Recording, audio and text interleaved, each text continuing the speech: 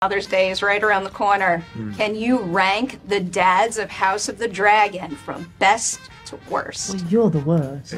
No, sorry, actually, Aegon's the worst. Second. Hold on.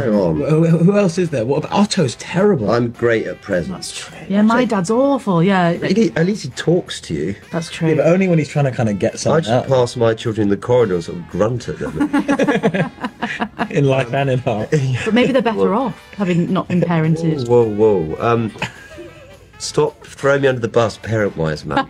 So I feel like we should include Viserys in this. So Yes. Viserys, He was a Daemon. good dad, wasn't he, Viserys? Look how they turned out. That's not his fault. Go on, yeah. Viserys, Daemon, Otto Hightower, Lord Corlys, Aegon. I mean, do we want Harwin Strong? Yeah, he's a good dad. Ah, yes, of course, with the fire and all that. Yes.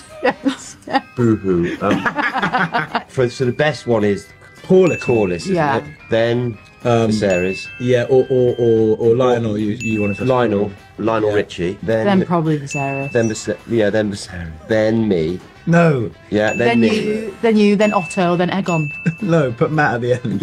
No, I actually think No, Damon. Hands I'd on rather have Otto Damon than Otto. Yeah, or than Egon's alright, isn't he? No, because he's such a bad example. So In conclusion, you're at the bottom or you're not? yeah, I'm no. No. I think you're third to the bottom. Third. And then we said Otto, and then Aegon's the worst, is he? Yeah. All right.